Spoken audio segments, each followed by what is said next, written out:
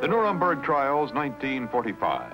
If Hess is really insane, how can he be tried with his old Nazi colleagues as a war criminal? Confronted with Goering, his former secretaries, some of his oldest friends, most believe him mad.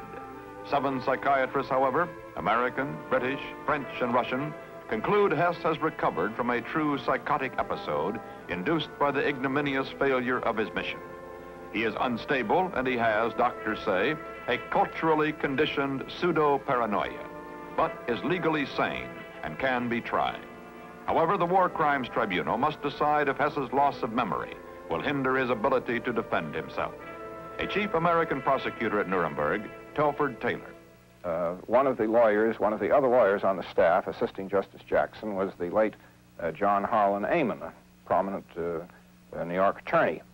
Amon got the idea that he would collect a lot of documentary movies of the Nazi period, movies which showed Hess himself, showed him with Hitler, showed him addressing great party rallies, showed him in all kinds of different situations in the period before he flew to England. And he would bring in Hess with a lot of people, a lot of witnesses there, and sit Hess down and show him these movies and see if that did anything to restore Hess's memory. Well, I'm afraid it didn't work very well. These movies were very interesting, and Hess watched them with great interest. And at the end of them, John Harlan Amon said to him, "Well, Hess, do you remember anything?" Hess said no. That was that. Justice Jackson, representing the United States, took this position.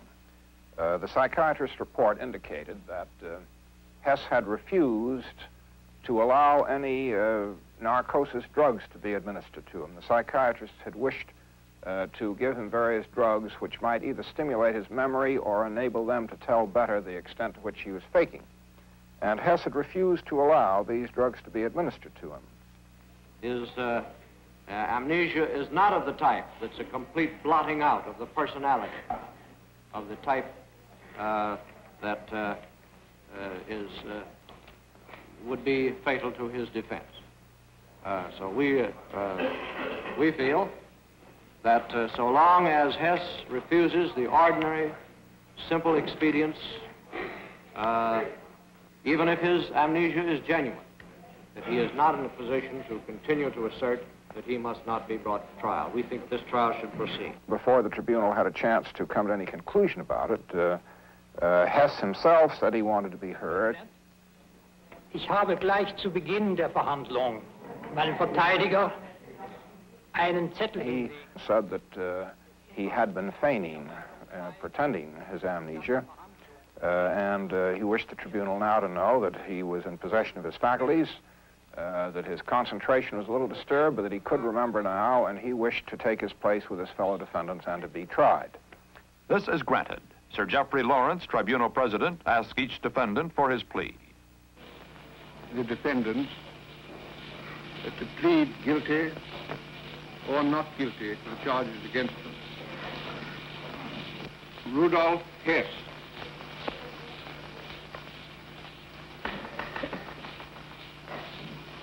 Nein.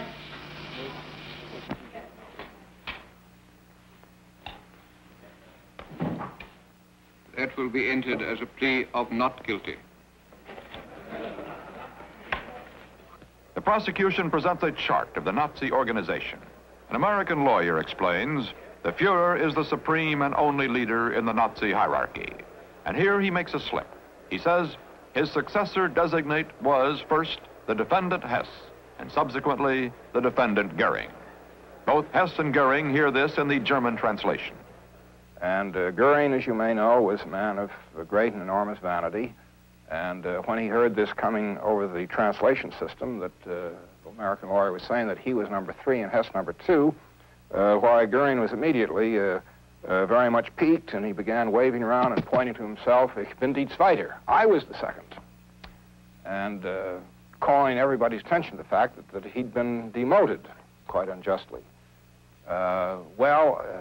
While Goering was going through these antics to try to call attention to the true state of affairs, Hess looked over at Goering, who was sitting on his right, and saw what Goering was doing. Then he leaned back and he laughed and laughed and laughed. And this led me, at least, to believe that Hess's amnesia was, in part at least, feigned. And I so expressed the opinion then.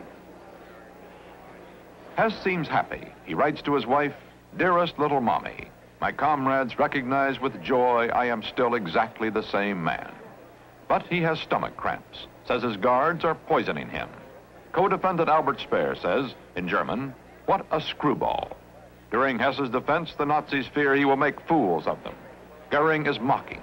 Another one asks, "This is what Hitler called a political leader?" Walter Funk says, "Seriously, it is not funny. It is disgraceful."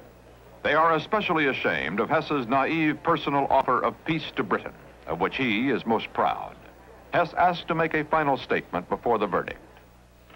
Einige meiner Kameraden hier können bestätigen, dass ich bereits zu Beginn des Prozesses... A large part of this last statement of his, which was about, 20 minutes long, was very rambling and inarticulate, and had to do with how there are a lot of people around him while he was in prison in England who had glassy eyes and stared at him in a strange way.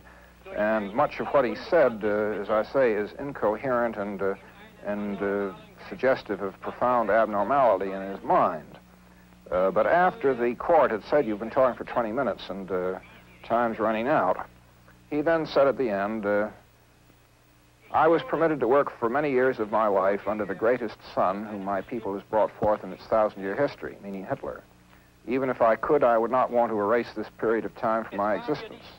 I am happy to know that I have done my duty to my people, my duty as a German, as a National Socialist, as a loyal follower of my Führer. I do not regret anything."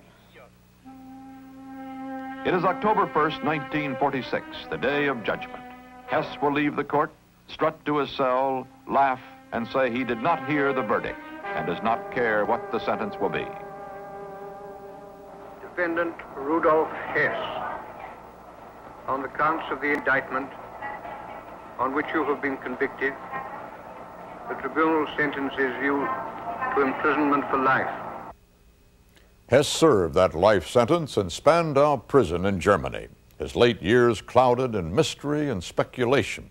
There were some who claimed that the mad old man, for years the only Nazi prisoner left in the prison, was not really Hess at all.